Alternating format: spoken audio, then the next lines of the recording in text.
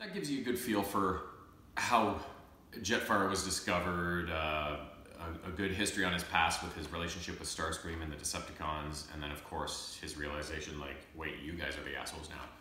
I'm gonna side with these guys, right? And then also his kind of demise. He later on comes back in the series and plays a more important part, or a more important regular part ongoing after they get him back out of the ice once again. So, like I said, he was one of the guys I always wanted as a G1 toy, but never had, but did play with, like I said. So let's go ahead and get a look at said G1 toy right now.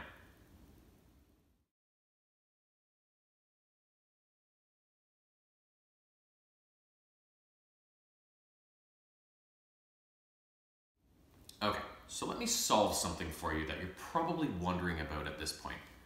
A, why did the picture of his toy package art in my last video, at the start of my last video, and the picture of his toy that I just showed now, not look anything like he does in the cartoon? And B, why am I calling him Jetfire, yet in the cartoon they call him Skyfire? Well, this is as best I understand it. So, when Transformers first started, it was basically brought in as a toy line, and then they added the cartoon to go with that toy line. And the toy line, they a Japanese toy called Diaclone or something like that, they took molds from that toy line and brought them into Transformers.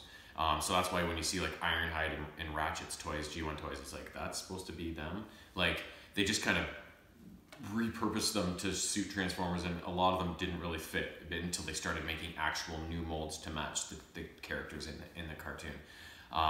So when they brought in Jetfire's toy, they took it from the Robotech Macross Saga cartoon, which basically, if you know that cartoon, you'll see that Skyfire's toy is basically just a Veritech fighter, and it can even do the 3 transformations: the robot, the jet, and then the half-jet robot thing. So once they brought in that toy, the toy was called Jetfire, the character was called Jetfire, but they couldn't, because of legalities and adding him to the show, they didn't want anything to do with being sued or whatever from the other toy lines or whatever it is. So they renamed him Skyfire in the show and had him look nothing like his toy. So something to that effect. I don't understand it exactly, but it's all has to do with legalities and shit. So that's why there is the confusion between Skyfire and Jetfire. I personally prefer the Jetfire name. I find it's a much cooler name than Skyfire. They're both cool, but Jetfire to me is the one. So this, you'll see, I mentioned last time that these next number of toys going forward are a new line that I haven't yet uncovered, other than the Quintesson, I think might have been along this line. But this is kind of a partnership between Takara Tomy and Hasbro. So, and it's taken from Siege for Cybertron trilogy. There's a couple cartoons, Transformers cartoons on Netflix that have been added, I don't know, a little while back, that they've made kind of a toy line out of, but they are very suited to the G1 as well. So when I looked at G1 Masterpiece scale Jetfire toys, this was by far the best deal. Like the Fans Toys one, as usual, is ridiculously priced. I think it was up over $1,000. Like, it's crazy. So this one isn't exactly Masterpiece scale, but it's pretty close. It was the best option for the price that I could find. So I can't wait to get him out of the box and see what he looks like. So let's go ahead and do that right now. All right, let's free the beast. Really hoping he's in jet mode, but I'm assuming he's in robot mode just because that seems to be my life lately. So.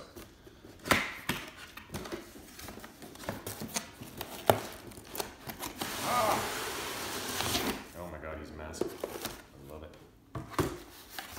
Oh, it's got the stupid cord things.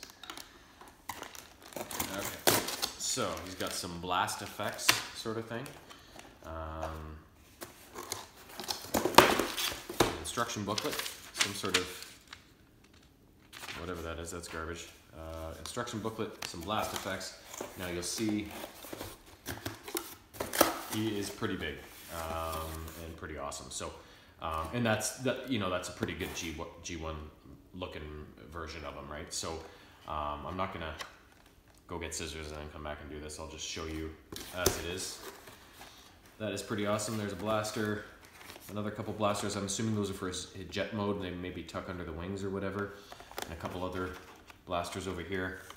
And then this kind of chest plate, it looks like, or maybe it's something to do with just jet mode or whatever, but there he is in all of his glory.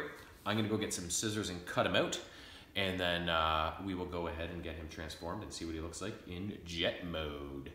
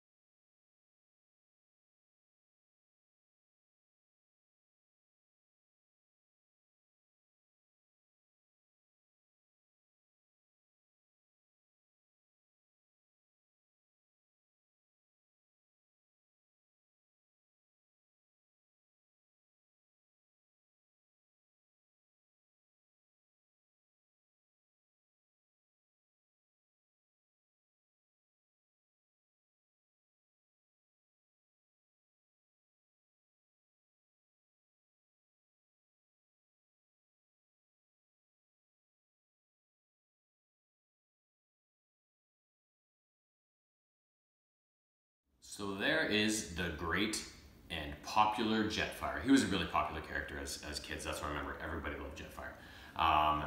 He looks amazing. Both modes look fantastic. The color scheme, the whole shape of the jet. He was such a unique looking jet. Like all the other jets looked like real jets, like F-15s and all that stuff.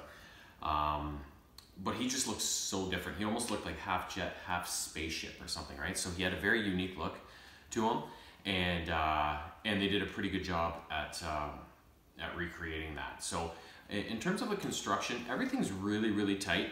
It's all plastic. I don't think there's any metal at all, and it seems to be pretty good quality plastic as well. So I think this guy's gonna hold up fairly well, and he just, yeah, everything about him looks fantastic. And all the blast effects in that shield and stuff that he came with, you can put him in a version that of what he uses in that Siege for Cybertron cartoon, the more recent one that's on Netflix.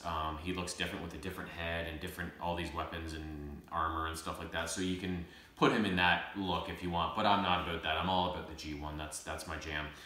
So I'm gonna, of course, keep him au naturel, if you will. So, but I hope you enjoyed this. This is the first in, I think, 1, 2, 3, I got 4 more from this same Takara Tomy Hasbro line, and they all just get bigger and better. Bigger and better than Jetfire, you say? I know, I got you thinking now, don't I? So you're just gonna have to wait. Till next time.